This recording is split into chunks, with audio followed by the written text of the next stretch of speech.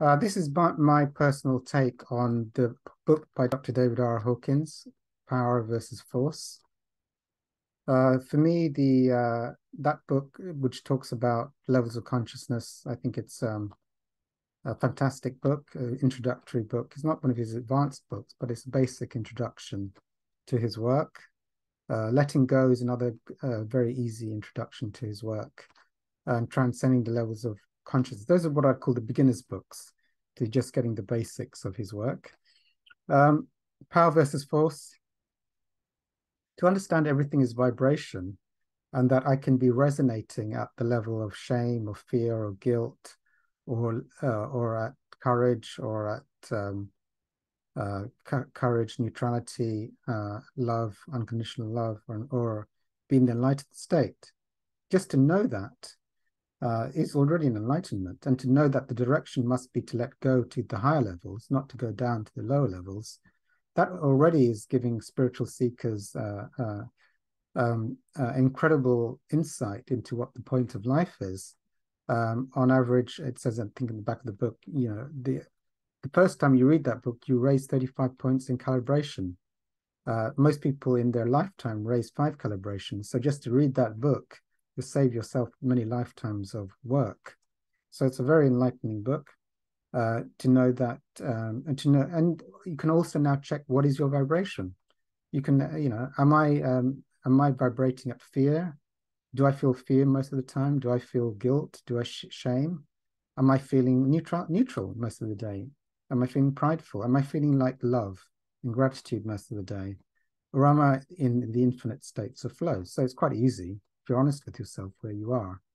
It doesn't need a rocket scientist to, and I think most people will want to go up the scale to those more free states. It'd be quite funny if you wanted to go into those darker states. I want to feel more hateful and angry. Probably the wrong book to read. You want to join a satanic group probably or something if you want to do that.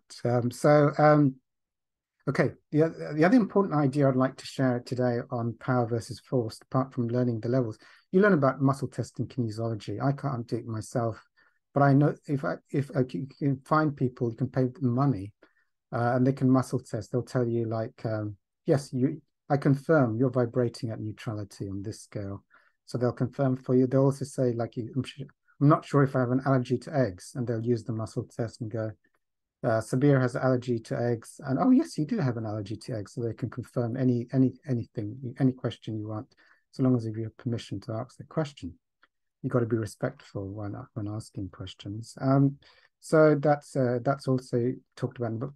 The other interesting idea, which I'll be talking in other videos on, is entrainment to the field, and that everything has a vibration. A very enlightening thing.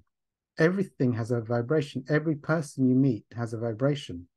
Every piece of music you has a certain vibration. Every location you go to has a vibration.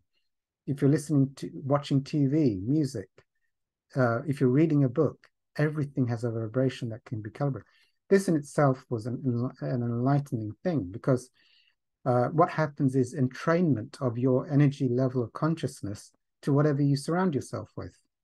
If you want to be enlightened, you should be reading probably I, Subjectivity and Reality from Dr. Hawkins, A Discovery of the Presence of God. You can buy those on Audible. Listen to that non-stop, and be practicing counseling of beliefs non-stop, and immerse yourself. And he's a teacher at that vibration. Why would you be watching a horror movie if your goal is to be enlightened? Why would if Kyrie Alleluia is vibrating at the level of enlightenment, and heavy rock music, heavy gangster rap music is calibrating, at the darkest level? I mean, why are you listening to gangster music? You're gonna tune into that vibration. Why are you reading a book on killing people? You'll tune into that. Why are you hanging out with murderers? You'll tune into that vibration. So you seek holy company. Hang out with the enlightened teachers, with holy people, with people doing spiritual work. Every book I read, I mean, there's spiritual books, but then, there's high spiritual books. What vibrational book am I going to read? Am I going to read Dr. Hawkins, I'm going to read some stuff that Buddha said, or am I going to read something that my local spiritual teacher is saying? So what has the higher vibration? What am I going to what music will I listen? What people will I meet? What TV will I watch? I mean, it's like, so once I saw that everything has a vibration, if I want to be free of my suffering, how quickly do I want to be free of my suffering? I need to start going up the levels as quickly as I can and be willing to cut out. Okay, I need to stop watching the horror movies. If I'm honest with myself, I can't afford to tune into that vibration for some ego fun. You know, no more horror movies for me. You know, I could probably watch Gandhi or something, or The Life of Buddha, or Dalai Lama or something. So I need to tune into the higher vibrations to get that higher spiritual entrainment. So entrainment is a great thing, I would say, from Power versus Force. Learn what is the vibration of people, places, and situations. What are the different fields and vibration of the different levels of consciousness? And for me, this is an important tool.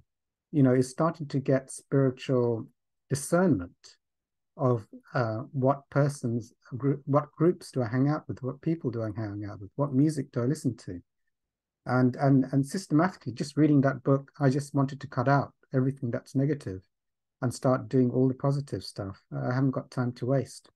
As Hawkins says, time is short. Let's make a move. I haven't got enough time to spend like 100 hours watching horror movies today for this week. I want to get there before this body expires. Okay, so yeah, that was my. I'm sure everyone will give a different synopsis of Power versus Force, but that's my one.